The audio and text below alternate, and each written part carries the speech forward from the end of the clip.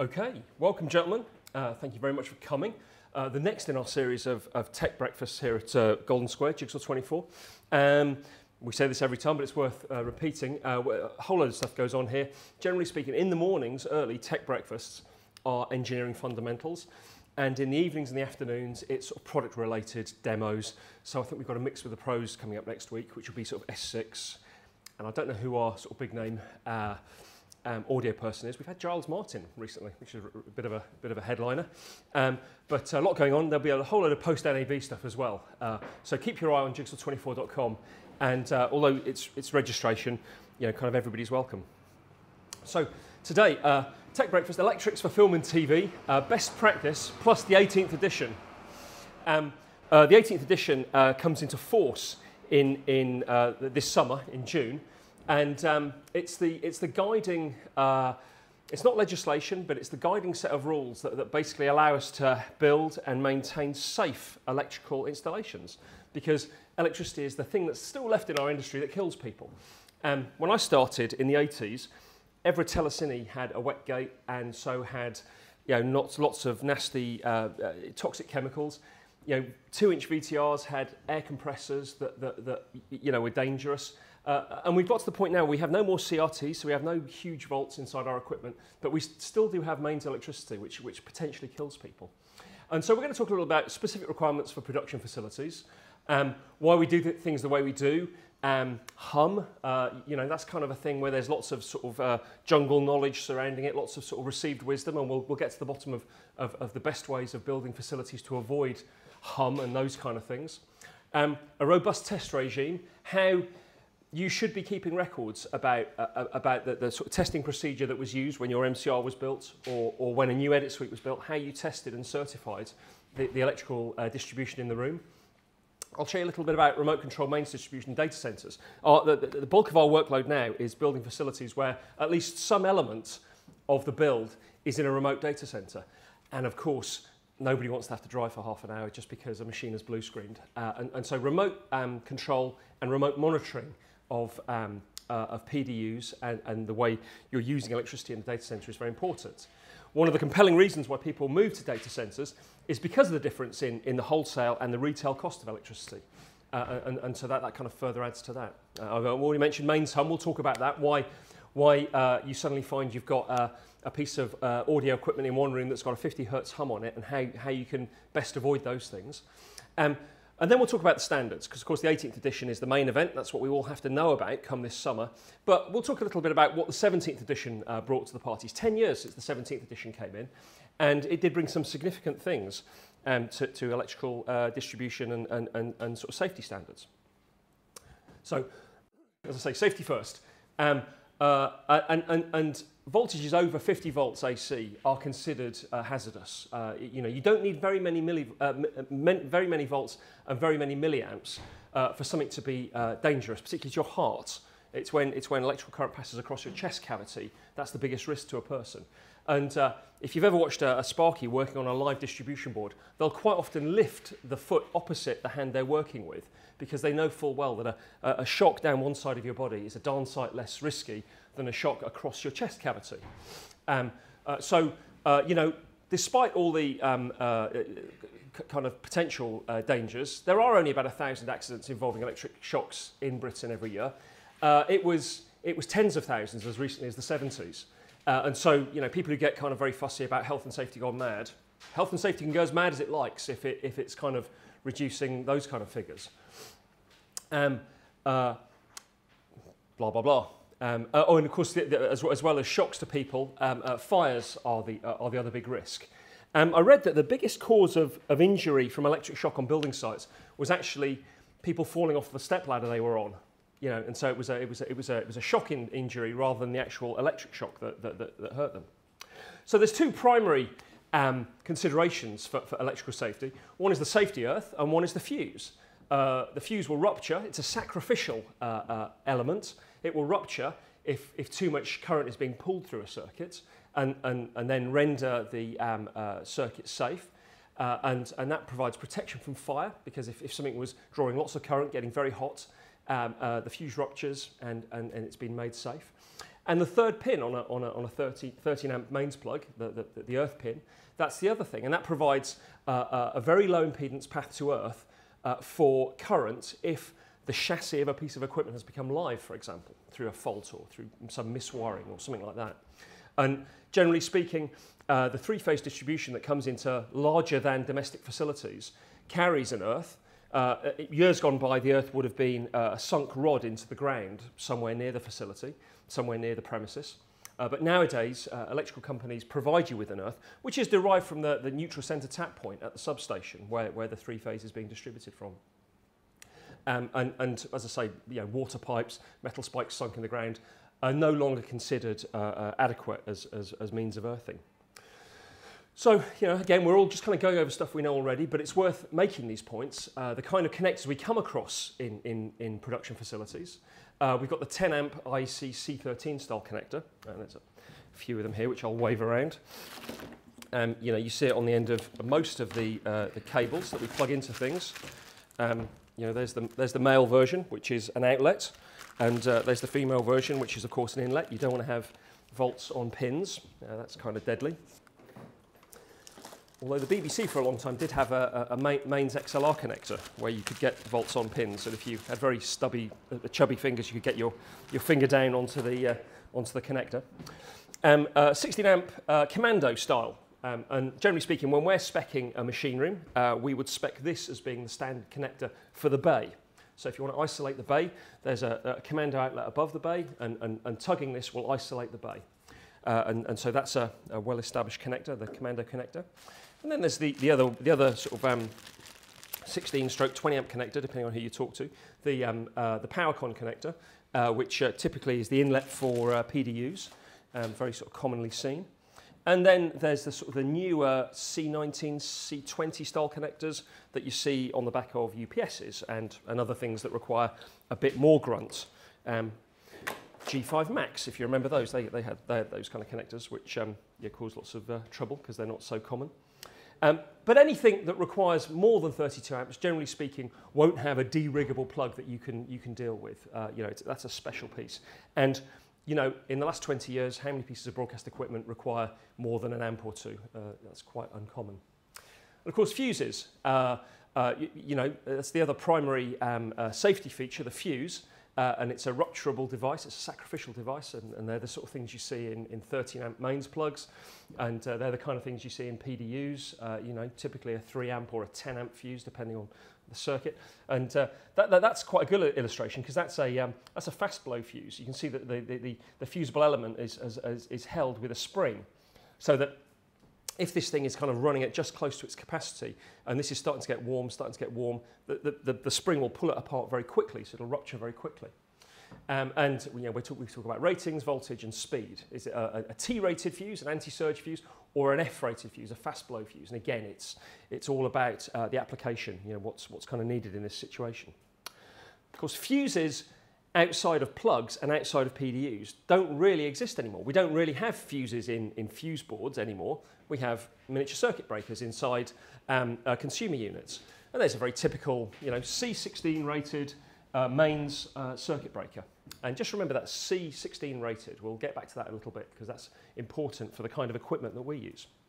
And then in addition to an MCB, a miniature circuit breaker, a kind of a mechanical replacement for a fuse, we also have these things that you'll typically see one of just to the other side of the isolator in a fuse board, and that's a residual current device, an RCD.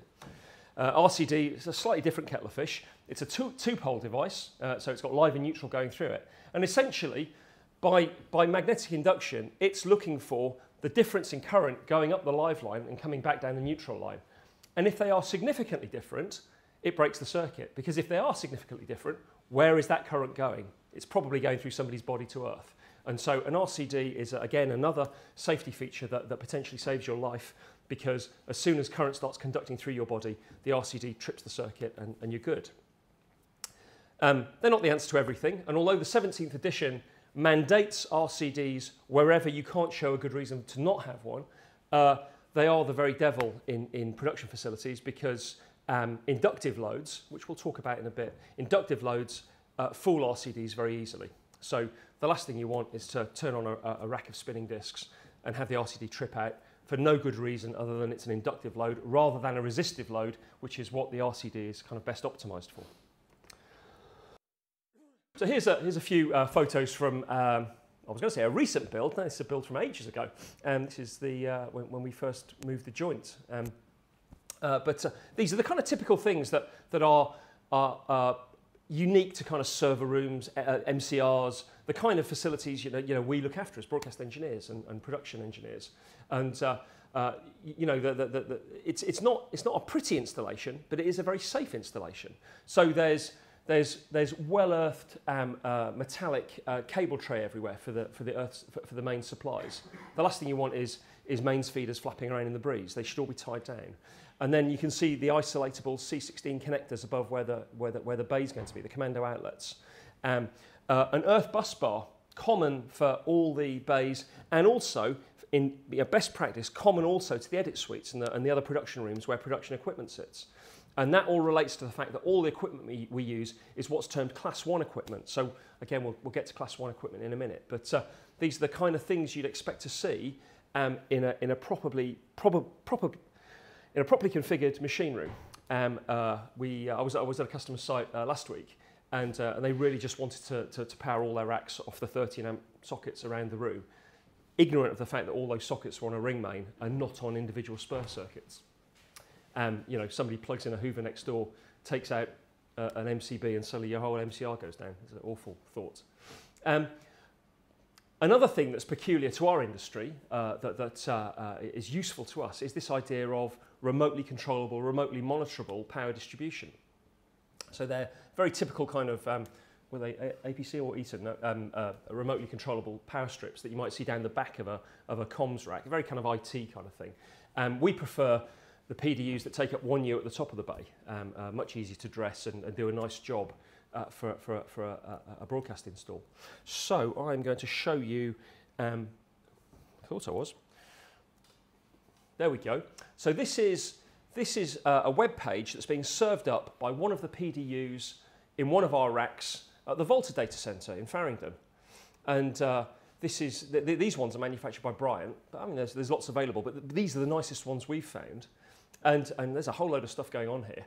You can see all the outlets which we've named and kind of AGA Key Pro. That's clearly playing back some video for demo purposes, and a content agent, and a VPN server, and a Mellanox switch. Leave on. And some other stuff, a Blackmagic Video Hub and stuff being powered out of this particular mains distribution unit. You can switch circuits on and off. You can monitor the current draw and the apparent power draw as well, because this can take into account the power factor, can measure the power factor. And in fact, depending on which of these graph tabs I select, I can see. So at the moment, I'm seeing the current draw of the Mellanox. So the blue waveform is the voltage, just mains voltage, 50 hertz, 250 volts RMS, so peaking at 300 and something volts.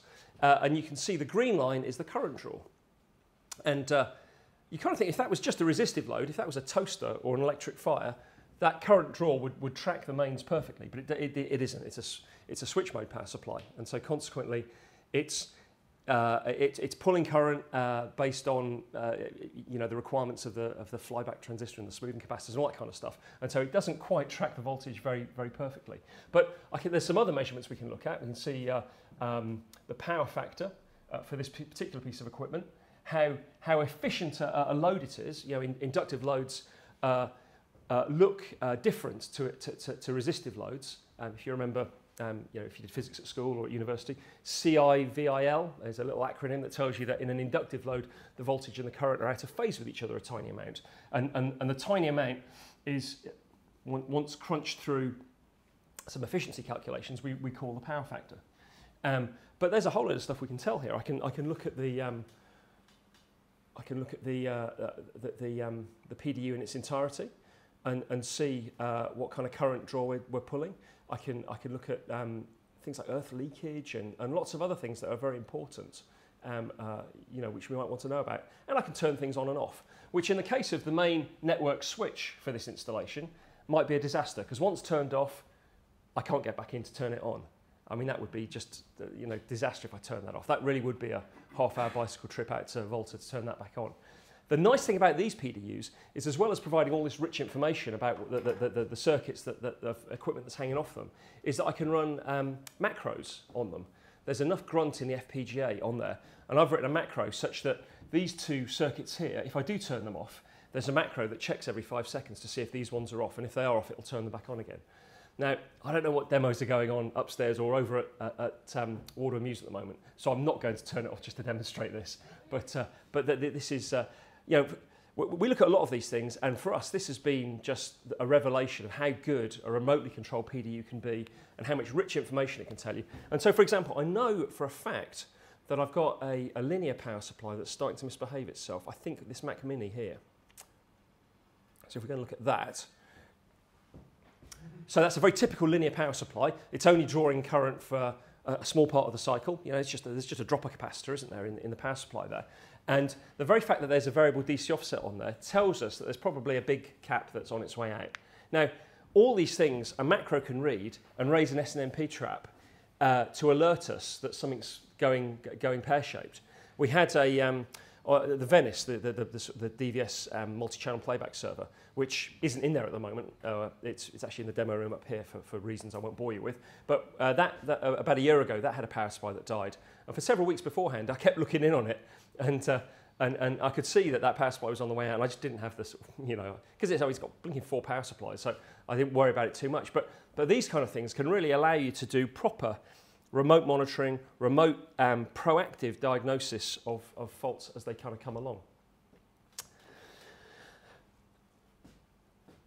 Now, the thing that's not hugely obvious, if you're not kind of into electrical distribution and things like that, is the fact that most premises bigger than a domestic premises, bigger than a very small office, have what's called a 3-phase incoming. They have 3 phases of mains supplied by the electrical company. And you know, you look at that power distribution board there, and you can clearly see there's red, blue, and yellow phases.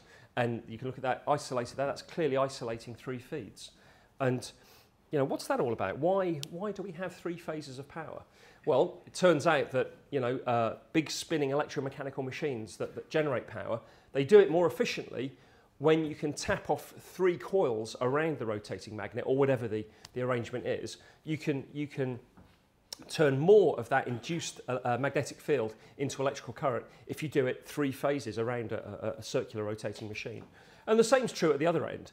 Big motors, the things that pull lifts up and down lift shafts, the things that drive large air conditioning condensers, they operate more efficiently if you do it with 3 phases, where the phases of the supply are offset by 120 degrees. And so that's what we mean when we talk about 3-phase power. Now, there's some question as to how 3-phase power is billed for. For the longest time, 3-phase power was always billed 3 times the most used phase. That's not always the case now, particularly in buildings that have upgraded from a single phase to a 3-phase supply. But it is still reasonably ubiquitous that UK Power Networks or EDF or whoever you get your electricity for, if you have a 3-phase supply, they are billing you 3 times your most used phase. And that makes sense because, you know, if you're generating power, you have to spin, you have to drive the mechanical load of the generator to satisfy the most used phase of the coils on the output of the generator. And so this was a facility I was at last year, and I noticed on their incoming, they were pulling 14 amps on one phase, 48 amps on another phase, and nothing measurable on their 3rd phase. So they were, in that case, paying for 48 amps, you know, continuous use, literally paying twice as much per kilowatt hour than they needed to, because they hadn't gone to the trouble of balancing their phases. There's a common sort of misconception that within facilities that you have to have all your technical gear on the same phase. And that dates really from the 16th edition, where the 16th edition didn't allow for phases split across racks. And so it was literally just easier to hang the machine room off the red phase or off the yellow phase or whatever. And there was a facility I worked at in the early 90s where the studio lighting grid and the machine room were both hung off the red phase. And the office plug sockets were hung off the blue phase, and I think lights were hung off the yellow phase. And we managed to halve our electricity bill in a year by balancing that up and getting it right. The reason why, you know, as recently as the early 90s, you weren't allowed to have phases in bays next to each other was this idea that if you could reach 2 phases, you can put more than 200 volts across yourself. And that's considerably more dangerous than a mains shock. But the 17th, in fact, I think it was the third revision of the 16th edition, recognised that with the introduction of RCDs and just the economy of all this, that wasn't tenable. So that's no longer the case. So before we start talking about mains hum and those kind of things, we have to talk about the difference between a Class 1 and a Class 2 piece of equipment. Pretty much all the broadcast equipment we use is a Class 1 piece of equipment. But Class 2, or double insulated, you will have seen that symbol, that square inside a square symbol, on the back of generally things that have a plastic case, indicates that it's a Class 2 or double insulated electrical appliance. And what that means is that no single failure can result by a conductor, an electrical conductor, touching an exposed piece of metalwork. So the double insulation element means that there has to be at least two insulating parts between the person who's using the equipment and dangerous voltages inside it. And one of those insulating layers can be an air gap. And so that's why if you crack open a cheap and cheerful CD player or whatever that has a mains power coming into it, it'll be a double insulated piece of equipment. And the plastic of the case and the air gap between dangerous volts and you is the double insulation. But as mentioned, all the equipment we deal with, or pretty much all of it, most of it, is Class 1 equipment. It has a metal chassis. And so the equipment has to have an earth connected to the metal chassis, because if a conductor on the inside were to come adrift and land on the chassis, you don't want a piece of equipment that's live that doesn't immediately blow the fuse. That's kind of obvious. But of course the problem there is that you've got mains earth on the chassis and a bunch of BNCs on the back of the equipment, the back of a Sony Vision mixer there, or anything that's got a metal back panel, all the BNCs or whatever connector, the earth element of that connector, pin 1 on an XLR, or the body of an unbalanced audio connector, or BNCs, or whatever connector, the earth element is now connected to mains earth. So signal earth and mains earth are essentially connected together. Now consider that piece of equipment downstairs in the machine room, and a monitor up in the vision stack in the studio, or whatever other sort of configuration you want to think about. If the monitor in the studio is being powered off a mains supply where there is even a tiny difference in the potential of the earth, the protective earth, and you connect a BNC cable from the vision mixer in the machine room via a CTP, up a tie line, via a wall box, whatever, via a jack fill, whatever, that earth has made its way up to the studio, and when you connect it to the back of the monitor, whose metal back panel is connected to local mains earth, if there is any potential difference between those two earths, that current has to flow somewhere. And where does it flow? Well, it flows down the shield of the cable. It has to. And there's an earth differential, and the piece of equipment at the other end now has to figure out not only this SDI signal that's coming in, I have to figure that out, but I've now got a big blinking 50 hertz hum on top of that signal. What does that mean? In analog days, that would have presented itself as a hum bar. You'd see a hum bar running through the picture, because 50 hertz, 50 fields per second, very close to each other. It would be a very slow-moving hum bar, very annoying. In the case of audio equipment, analog audio equipment, it's a mains hum, imposed on the audio signal, burnt into the audio signal, if you will. In the case of digital signals, it's corrupted pixels, it's clicks and splats on an AES feed, it's pink and green flashes on an SDI feed, and so. In the analog domain, it was very easily noticed. You'd turn on the monitor on day one of a new facility and you'd see a hum bar and you'd know that you'd done something wrong with the mains. In a digital facility, you might get away with it for months and months until the weather warms up a bit and the earth supply in the MCR and the earth supply that came in from the other side of the building drift slightly apart from each other, and suddenly you've got splats and clicks and everything else that you don't want. And so our standard sort of advice to people is that if you're building a production facility, make sure that the technical supply that goes up to the edit suite, that 16 amp commando outlet that sits in the edit suite that powers all the production equipment on the edit desk, has its earth derived from the same earth for all the equipment in the machine room. And there's a very sort of typical, nicely dressed sort of earth system for a big facility. I think that's ITV in the Orange Tower in Media City, but I can't remember. It's a job we were involved with, and so all the earths come back to a good solid common earth bus bar, which means that there's no potential for potential difference between the panels on the backs of pieces of equipment that are in the MCR and pieces of equipment that are up in the edit suite. And As far as an electrician is concerned, he'll install an electrical installation that's safe. But as broadcast engineers, our concern is an electrical installation that's not only safe, but it doesn't put blinking hum on all our signals. And so it's a slightly more elevated requirement. And it's why, as engineers, we have to be aware of this stuff. There's been quite a few installations where we've had no hand in the electrical design. And we have a document that's kind of a set of recommendations. We say, please make your Sparky read this document. It'll serve you well. And they don't, or they just don't see the point of all this nonsense about unified earths, etc.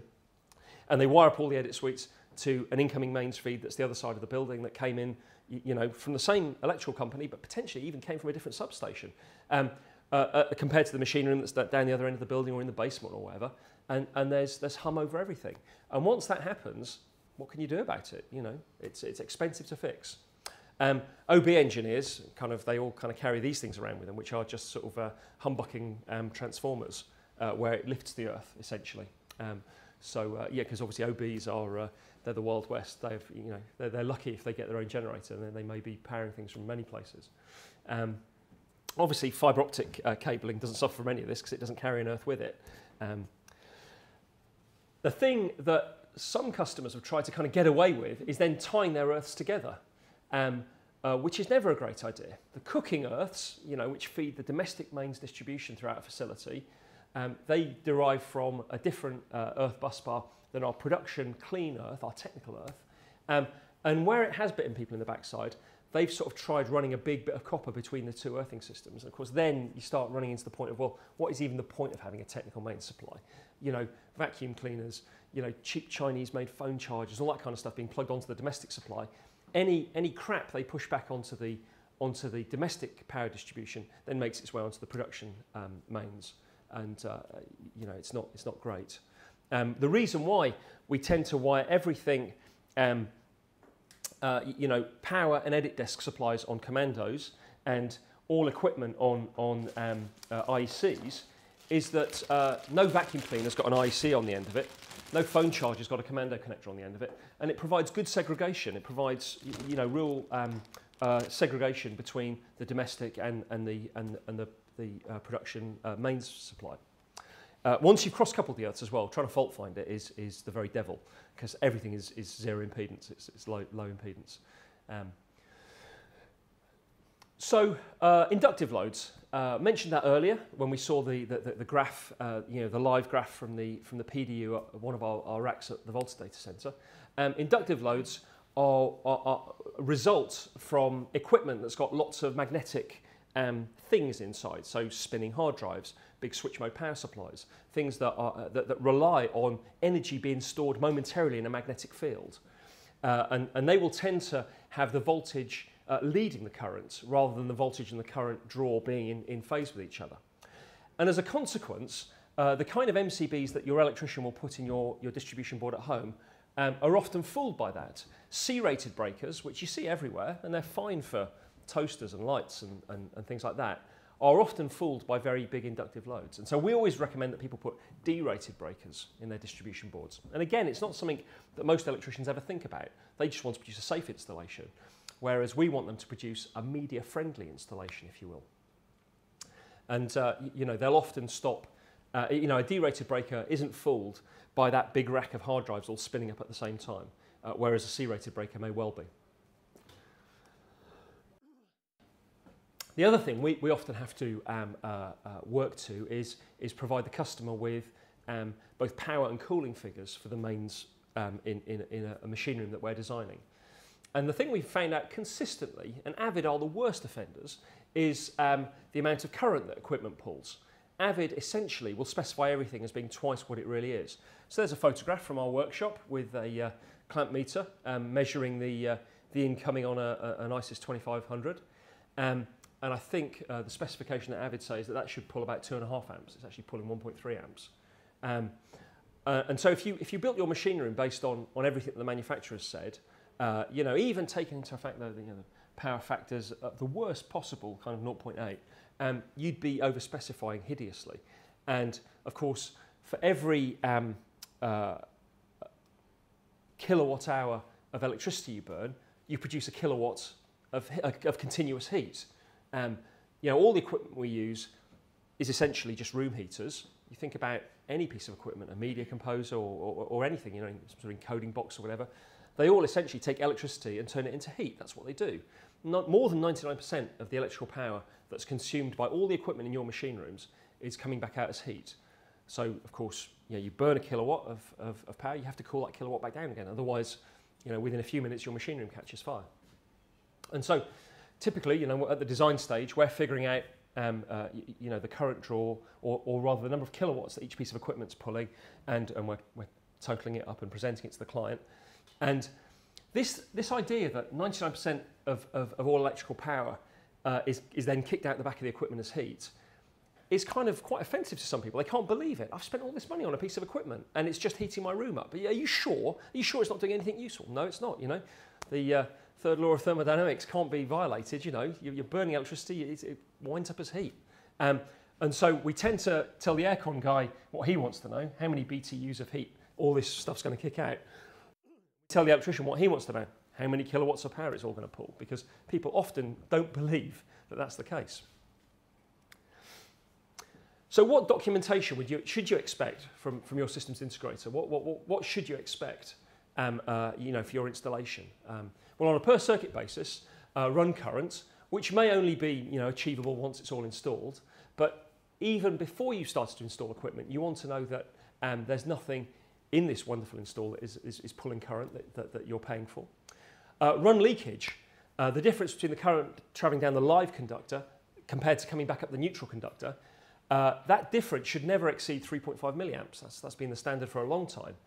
And it's the case that if you had a whole rack of stuff where everything was exceeding the 3.5 milliamps, you'd definitely run into problems with RCDs. And we try and avoid putting RCDs into machine rooms, but they may well be upstream, big ones, upstream of this on the incoming feed. And in fact, what we've discovered is that some of the cheaper PDUs that even big name SIs will sell, some of the ones that are made in Shenzhen province, unknown brands from China, even the PDU will have more than 3.5 milliamps of leakage within the PDU before you've hung any equipment off it. So that's kind of something that needs to be paid attention to. So they're the things you'd expect to see on a per circuit basis. And on a per bay basis, you'd expect to see earth continuity, a very, very low impedance of the earth path back to ground. And we typically go for the kind of belt braces and another belt kind of arrangement of taking the incoming earth from the 16 amp feed into the bay, attaching that to the metalwork of the bay, and then bringing in several earths from the main bus bar and attaching those at the ends of the racks, and then making sure all the racks are bonded together. So there's always 3 paths back to earth, so that earth continuity is exactly as it should be. An insulation test. The impedance between the earth path and the current carrying conductor should never be below 1 megohms. And that's achieved in a tester by shorting live and neutral together and measuring that. And then we do a flash test. Again, the tester generates 1.5 kilovolts, passes that down the earth and makes sure that none of it flashes over to the current carrying conductors. And what that tests for is, just imagine if all you could do was use a voltmeter to test your earth path, and your earth at some point in the chain is hung on by just a single whisker of copper. A cable has almost come all the way off and there's just a single whisker of copper hanging on. The flash test will burn out that piece of copper and fail the bay. And so it kind of tells you that although your earth at very low voltages was safe, when we flash it with 1.5 kilovolts, it didn't hold up. When I worked at the BBC, I used to work on a late night arts show called The Late Show that came out of Lime Grove Studios. And every band that came in had to have their equipment tested in the workshop. And so you probably don't remember them, but there was a band out of San Francisco in the late 80s called Edie Brickell and the New Bohemians. And they came into Lime Grove to appear on The Late Show. And the keyboard player dutifully brought his DX7 into the workshop to test. And I flash tested it twice, and it just killed the DX7. And so we had to go out and hire him one quickly. So the point is that for computer equipment, don't do the flash test that often if you're pat testing a piece of equipment on the bench. And And so if you've come to Route 6, Jigsaw 24 Route 6, and you've had us build your installation, this is the test sheet you'll get back from us, showing on a per circuit basis and on a per bay basis all those things. So you can be certain that somebody paid attention and your installation is safe. And of course, all those records should be kept with your other safety-related records, your method statement, your COSH details, all those kind of things. So the legal requirements for media facilities are the Health and Safety at Work Act, 74 and 92, and the Electricity at Work Regulations, 1989. The Reporting of Injuries, Diseases and Dangerous Occurrences Regulation, that's your accident report book. And although the 17th edition, revision 3, which is currently in force, and what's coming up, the 18th edition, aren't legal requirements, they are very heavily mentioned in those other bits of legislation. And it would be the very devil to prove to Malud that you'd taken things seriously if somebody got killed on your watch and you weren't up to date with what the 17th edition claimed of you. Now, that piece of text there, the chief danger of every new application of electricity arises mainly from ignorance and inexperience on the part of those who supply and fit up the requisite plant. The difficulties that beset the electrical engineer are chiefly internal and invisible, and they can only be effectually guarded against by testing or probing with electric currents. That sounds very legalese, doesn't it? And you think, oh, that must be from a contemporary piece of legislation. It's not. It's from the first edition of the regulations that came out in Victorian times in 1882, and they stretch to 4 pages. There you go. If you were doing our job back in Victorian times, that's all you had to worry about, 4 pages, and half of that is kind of rubric. But of course nowadays, 17th edition from 10 years ago, and although I've got the picture of the red book there, it's actually a gold book now because we're in the 3rd revision of that. And what did the 17th edition bring to us? Well, it brought a greater emphasis on the use of RCDs. 30 milliamps of leakage current mandated unless a good reason can be shown. And a good reason is, I don't want my machine room to fall over, and it's a machine room, and engineers and operators go in there, competent people go in there. And that is a good justifiable reason. The problem of harmonics, if you've ever hung your oscilloscope across the mains, you'll know that in Soho, the mains isn't a nice smooth sine wave, it's tending towards being a square wave. And that's because of the fact that every piece of equipment uses a switch mode power supply or a resonant mode power supply, and it's feeding harmonics back up onto the line. And that can cause problems where equipment expects a sine wave. New special locations were defined by the 17th edition, including TV outside broadcast trucks. And so if you work for an outside broadcast provider, there's an expectation that a member of your staff is an NIC recognised inspector. Phase sequences. Until the 17th edition, the regs had nothing to say about the order of phases, whether the red phase hits peak first or whatever. But now that is well defined in the regs, and it means that you don't ever run into that problem of air conditioners running in the wrong direction or just sitting there with the motor oscillating because you've got the phases wired in the wrong order. The 17th edition also defines a skilled person and an instructed person. When I last did the training, the thing that the guy from the Health and Safety Executive, the one phrase that really hit home to everybody was that a corpse changes everything. If somebody dies because of something you did wrong electrically, and you can't show that you took every step to mitigate for that, kind of you're in trouble. It behooves all of us to make sure that we are trained, that we are that competent person, an instructed person, as the regs say. It just kind of reiterates all that. And typically, where you work, instructed persons are engineers, skilled persons are everybody else. Now, this is interesting. This is taken from the 17th edition, and it says one of the fundamental principles of the 17th edition is that no addition or alteration, temporary or permanent, should be made to an existing installation unless the rating and condition of any existing equipment, including that distributor, blah, blah, blah, blah, blah. So the upshot of this is that although existing installations weren't expected to be modified to be brought up to the standard of the 17th edition, any new installations or any even moderately altered installations do have to comply with the 17th edition. Now, the very important part of that is that there's an unintended consequence going on here. 10 years ago, in the last 10 years, we have had an average year-on-year increase of 29% in electrical fires in this country. And the reason for this is that about 10 years ago, electricians were starting to be much more subcontracted. They were starting to buy cheap Chinese import parts on eBay because they were providing parts rather than the main contractor providing parts. And so, and this additional misunderstanding of the 17th edition that people now assume that any additional work involves bringing the whole installation up to the level of the 17th edition. And so we've got this situation where this perfect storm of electricians not being entirely aware of what the 17th edition really implies, cheap Chinese parts being available on eBay that don't really hit the specifications. Just because it's got a CE mark stamped on it, that doesn't mean anything. And that's why the third revision of the 17th edition last year reintroduced the requirement for metallic consumer units. The 17th edition, initial thing from 10 years ago did not require metallic consumer units, but they are now required. And this is in an effort to head off this unintended consequence of the 17th edition. So the 18th edition is nearly upon us, and so just a little overview of what the changes are. They seem to become a lot more aware of this idea of protection against overvoltage. It is the case that main supply in this country very, very rarely goes over voltage. If you've bought one of those, surge suppressing main strips that they sell in Ryman's and places like that, that thing will never have to do any work because, we have fantastic main supply in this country and it never really goes over anything. But in big industrial installations where voltages may be being stepped up and down for use in machinery via AVRs and things like that, up until now the regulations have not had a lot to say about overvoltage, and that's all part of the 18th edition now. Protection against fires. So RCDs obviously brought a lot of good stuff because they protect against earth faults. But for arcing and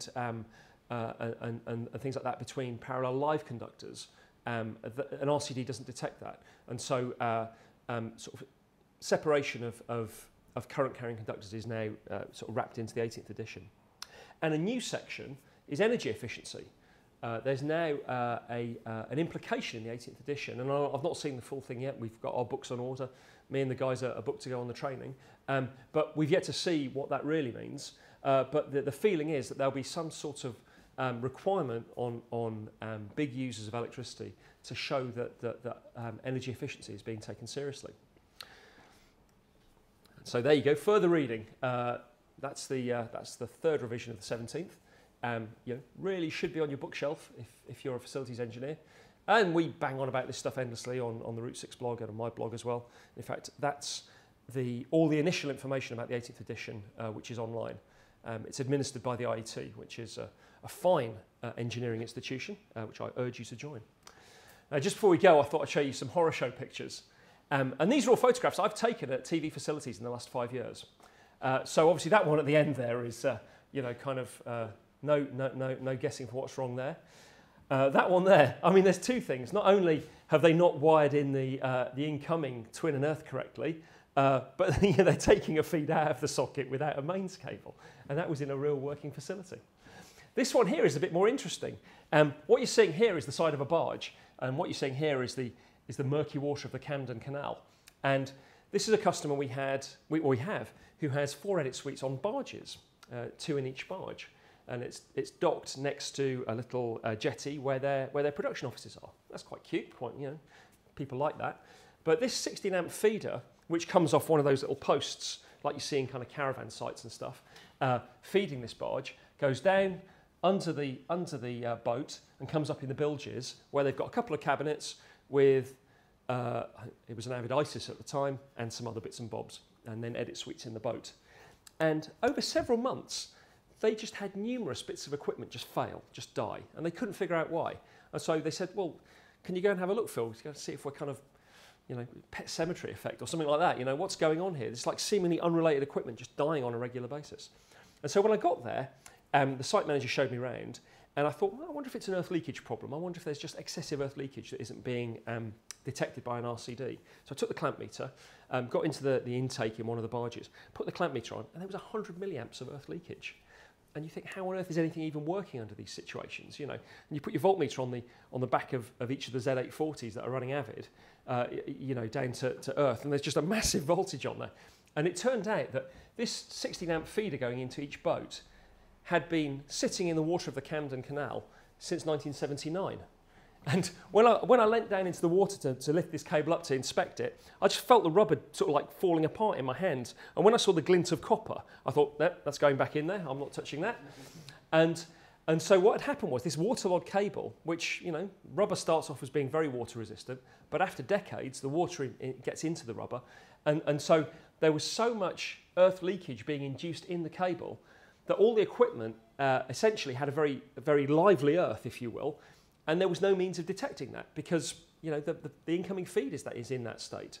And when I looked at the little commando outlet on the pole by where the boat was parked, the little RCD that was in there, this little piece of wood had been jammed in there to hold it on. So clearly this had been a problem for a while, you know. And so as soon as they replaced that and these feeders, the problem went away. So, you know, the problems of sort of electricity in kind of weird situations, particularly when water is involved, are many and numerous. But that's it. That's all I've got for you. There's croissants and coffee. You're welcome to stay. Or if there's any questions, now's a good time for those as well.